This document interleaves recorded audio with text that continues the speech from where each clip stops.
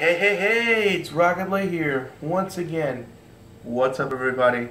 I want to first apologize for having not do a video in so long. I had a lot of personal problems happening in my life, and not only that, I haven't not keeping up with the channel, as I should. I also haven't talked to Coop in a while. Well, I'm not mad at him or anything, not by any means. It's just, again, the personal problem, so I want to apologize. So, I know I'm late. This happened on Thursday, but, it's just tragic that this happened. I mean, I don't know why this happened and why.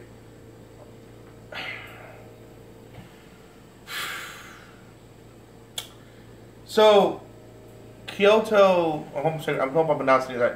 I hope I'm pronouncing this right. Kyoto Animation Studios burned down.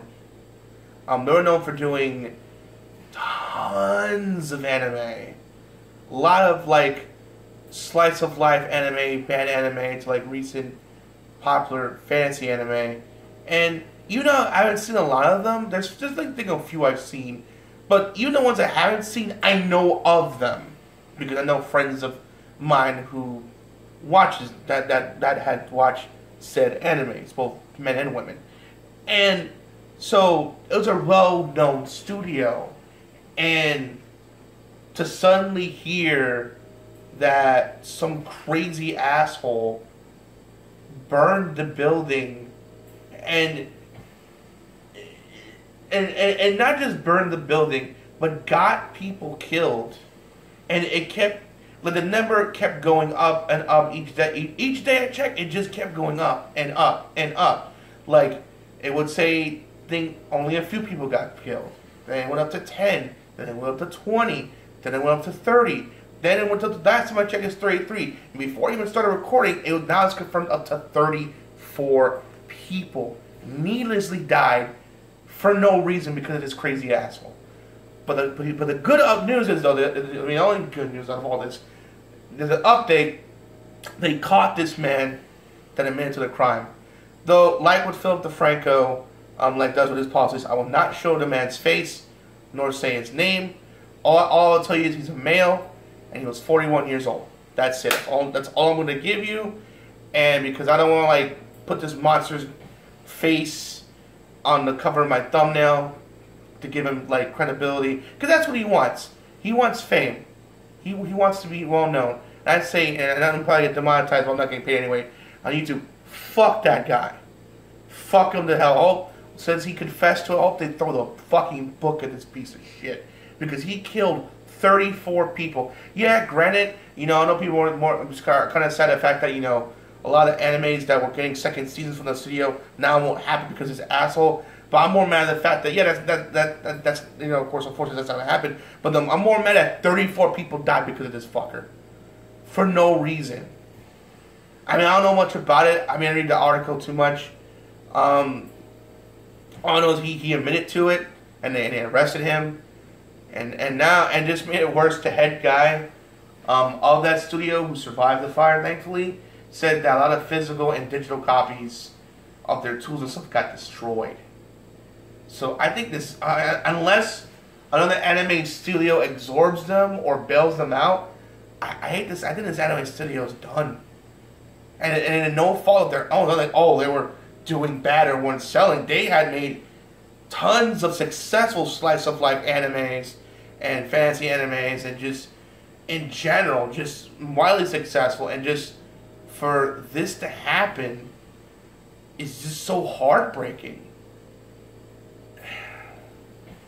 And I know it doesn't mean much, but my condolences to the family and friends who are killed in this terrible, unneeded tragedy. I don't even know why this happened.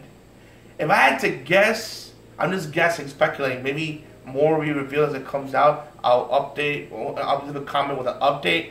But if you want my opinion, the reason why I think he did so much damage and managed to kill so many people the way he did, I think he was an former employee, and he got and he was probably a piece of crap employee. Maybe he's a good employee. Maybe he got shafted.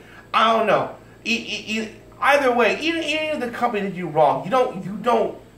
Let's say that studio screwed that guy over. You don't justify it by burning down the studio and killing people. You don't justify it because that's 34 people that lost husbands, wives, brothers, sisters, cousins. I mean, all aunts, nephews, grandmas, and grandpas. They've lost loved ones because of this. I don't care what they did to you, but this doesn't justify to do what you did, sir. I hope you rot in jail or prison or whatever they're gonna do to you. I hope they throw the book at you and throw you and put the maximum penalty at the law at you because of what you did was downright monstrous and disgusting, and you should be fucking ashamed of yourself. And again, to the family and friends who are affected by this, my condolences. Just, oh my God, seriously, this is blown away. I didn't want to believe it. It's just like, I'm like, did I read that right? Is this, oh my God, man. Guys, so tell me your thoughts in the comment section below about the situation. What was your favorite anime that studio made? And I'll put mine in the comment section below because I can't think right now. Because I can't think right now. I just want to focus on the video, my thoughts on itself. I'll probably put like my favorite anime they make. I did watch a few of them and I did enjoy a few. But it's just, again, my condolences to the family and friends who were killed in this terrible, terrible tragedy. And the guy who did this, I hope they throw the book at this asshole. Show him no mercy. Because of him, 34 people needlessly died for no reason.